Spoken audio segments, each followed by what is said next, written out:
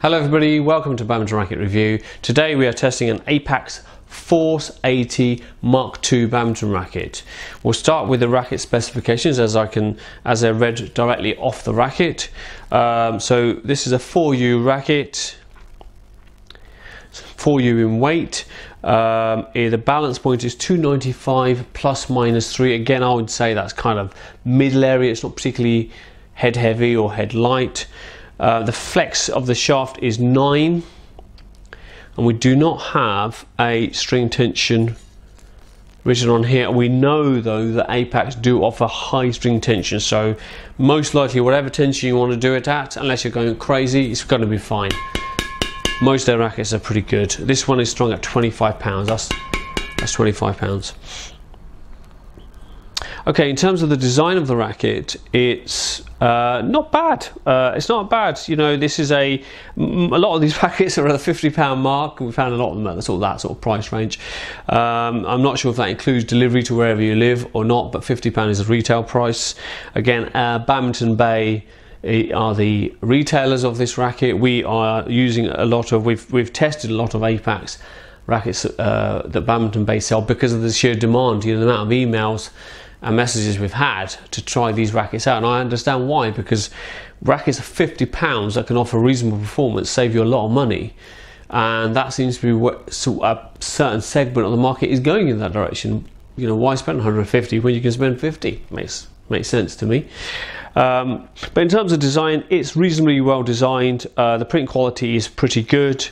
The colours used are not bad. The detailing, there could be more detailing, but I think considering we're dealing with a £50 racket, it's pretty good.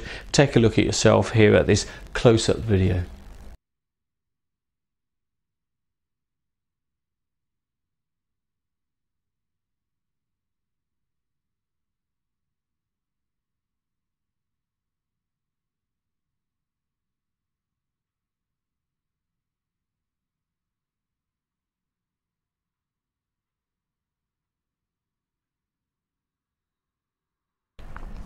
Okay, now we did take this on court and we did try this racket out. The Force 80 2 came out as a fairly average racket in terms of its performance.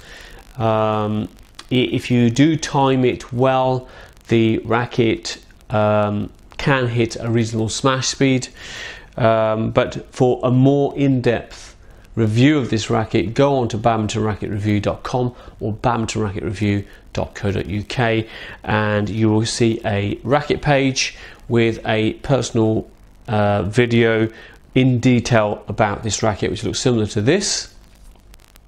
And on that page you will have the manufacturer's information, as I've already pointed out, our test results, our overall score, a personal video of this racket, along with the testing, photography and video. So it's a fairly full page of information, and considering that subscription is only £1.99 now, and that, you know, it's a £50 racket, if you do the maths, it's fairly simple.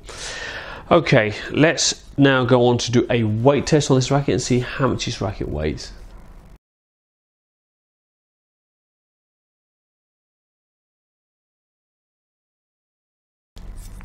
So with the 0.69mm gauge string, this racket weighs in at around 88 grams.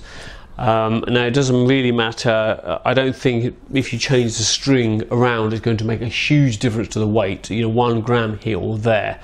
But largely speaking, you're looking at an 87 to an 89 gram racket on court.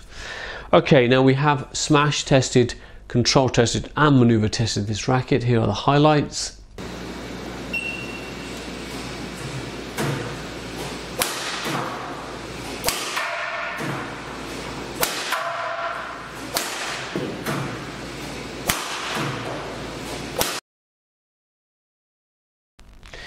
As you already know, the results of those tests are on our website at badmintonracketreview.com or badmintonracketreview.co.uk.